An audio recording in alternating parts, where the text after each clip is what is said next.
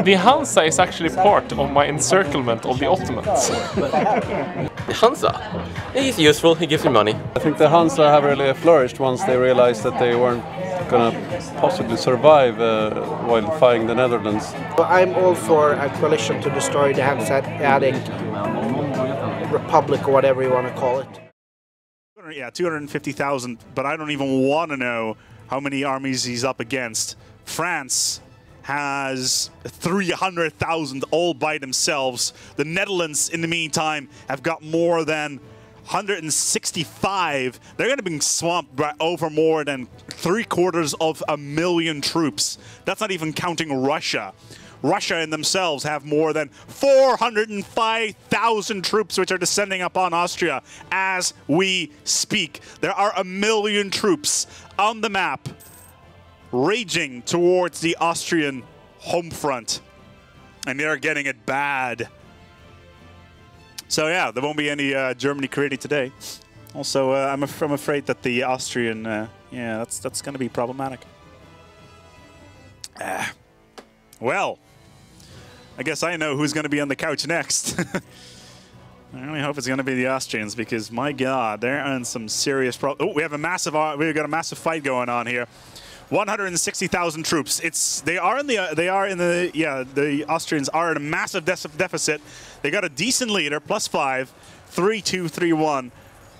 Maneuver 5 actually from the Russians as they're moving in, but the Austrians are slowly but steadily getting crushed here. In the forests of Tarnovo, it's not looking good for Austria. A crushing defeat for the Austrians, as they have almost nothing remaining after that. Austria della Est. Sacrifice is on the ass end of that one. Meanwhile, it looks like there's not many wars going on in the rest of the world. England or Great Britain being ransacked by the Spanish, as the coalition of the willing continues to spam themselves across the territory here of the world. And let's take a look who's actually taking the lead here in score. That's actually not the right window. Let's take a look here. Let's see which one it was again. Country index. Yeah. It looks like so far income, Russia getting 439 a month. They've got over 39,000 gold. 39,000 gold in the bank. Russia, France, and Netherlands, the triple coalition, are pretty much rampaging across the map. And somebody in the chat is actually wondering, can the Netherlands form the Netherlands? I don't think they can. I don't think they have the correct culture, unless they've actually managed to get that. Well, they got Hanoverian as one of their cultures, but it doesn't look like they're able to. No, they won't be able to form anything there. But Austria, oh, look at this Ukrainian army trying to ransack this Dutch army, and they're on full retreat and they're shattered.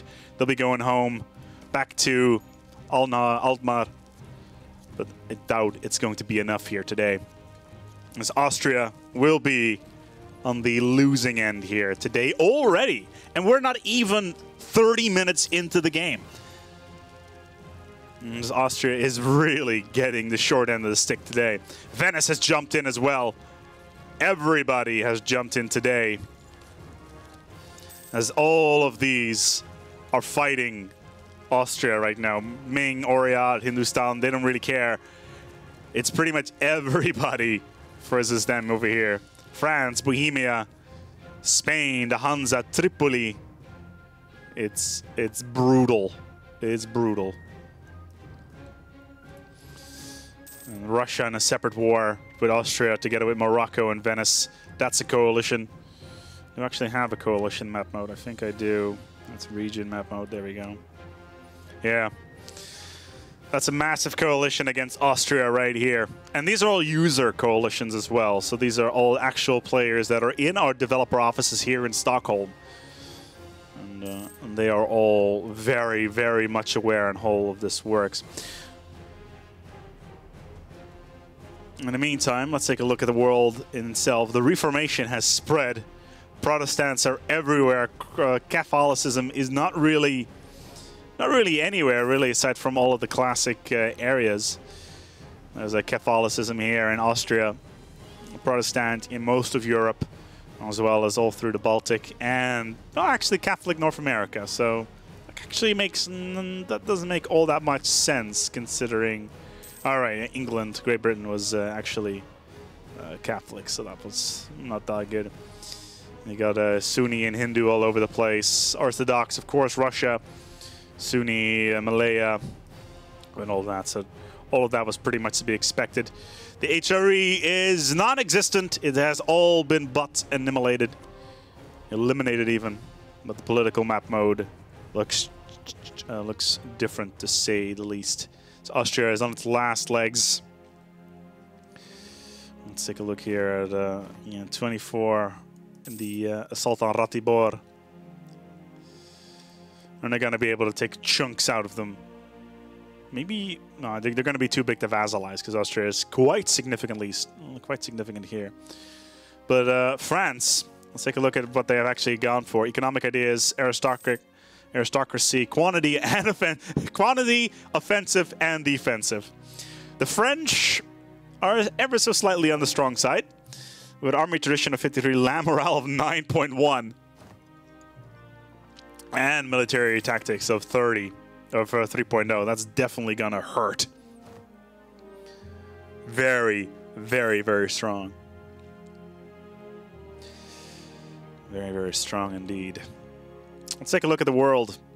In Conquest of Paradise, we're adding a whole bunch of new things here in Europa Universalis.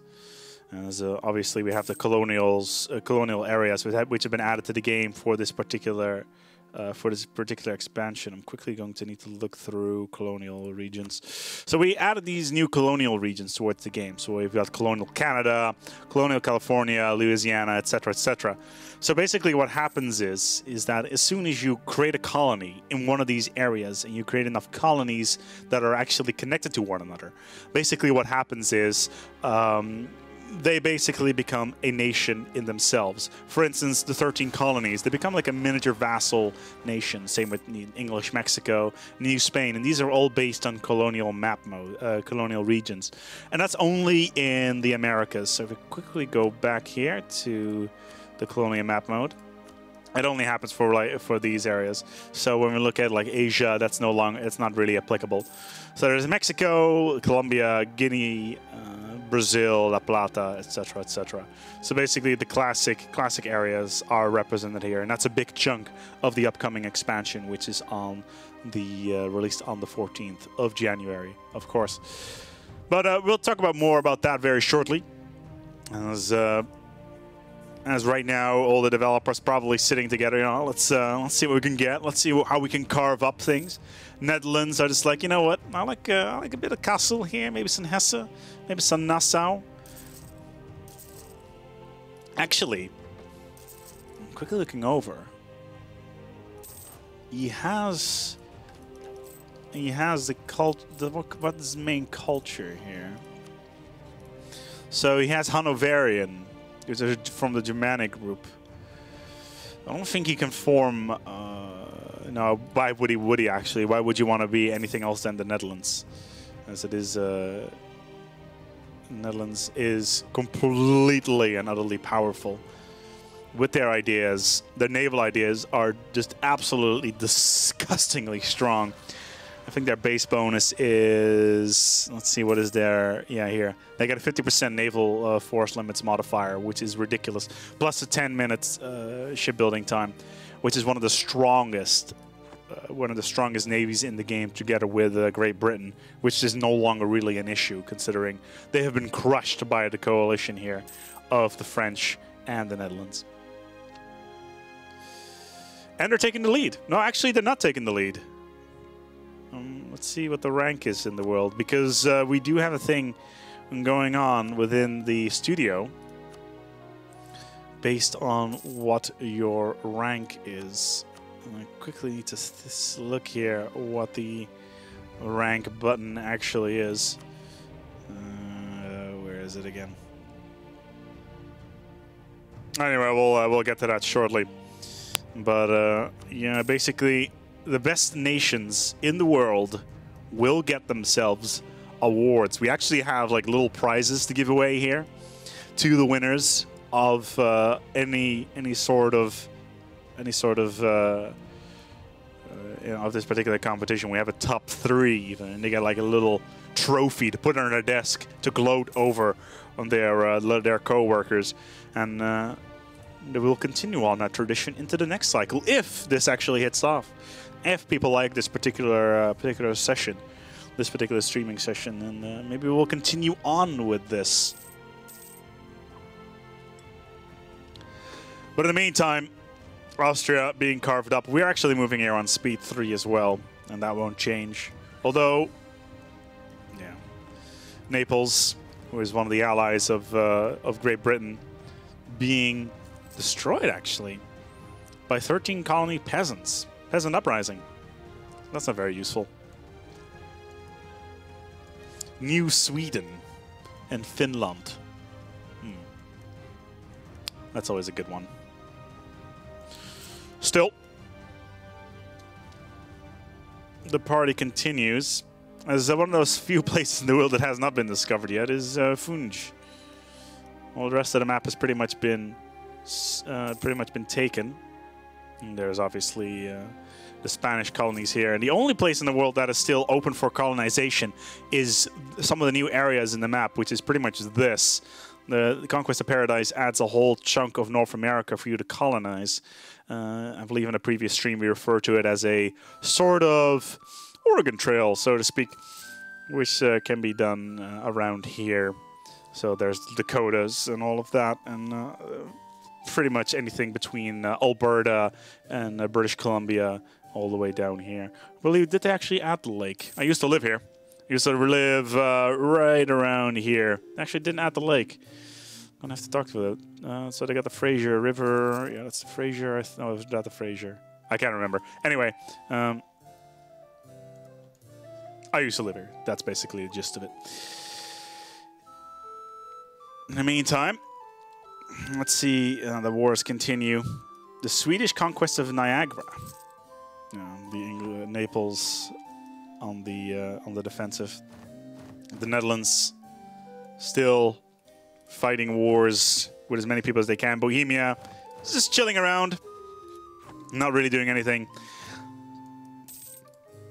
Ukraine is just like, yo, nobody actually, we were going to peace out very early on. And it looks like that's exactly what they did. No, it actually are allied in a war, but it doesn't look like anything has been taken for some reason.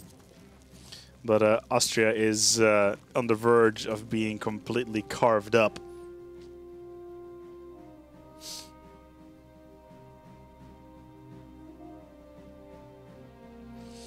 And still, the world is a very different place. For instance, Norway no longer exists. It is all to Denmark. Sweden as well. There's actually, there are 12. Right now, we actually have Forza in second place with 9,200. Who's first? Is it Spain? No. Is Venice? No. Is it Ming? Don't tell me it's Ming. No, they're 10th. Morocco is 5th. France is first, of course. Who else would be? With 9,979 points on the board, the French take the lead. And originally Great Britain was actually ahead of the pack, but is now in 4th, and they're never going to be able to pick up here. They're a firm 3,000 points behind the French. There's just no way in hell they're going to be able to actually come back. And that is something, yeah, they want to keep in mind. But the war continues.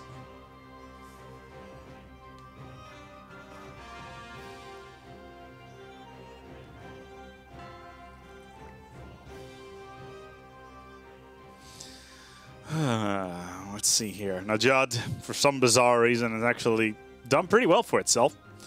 Nobody's playing as Najad itself. It looks like Mamelukes have been pretty much been purged, so they're not really part of the game anymore. And they were actually played by one of the starter players at the start of the game. But as you can see, we have started in 70-57, so this you're mainly seeing the late game here. There we go. The war has finished. The Netherlands has taken a massive chunk here, and that is.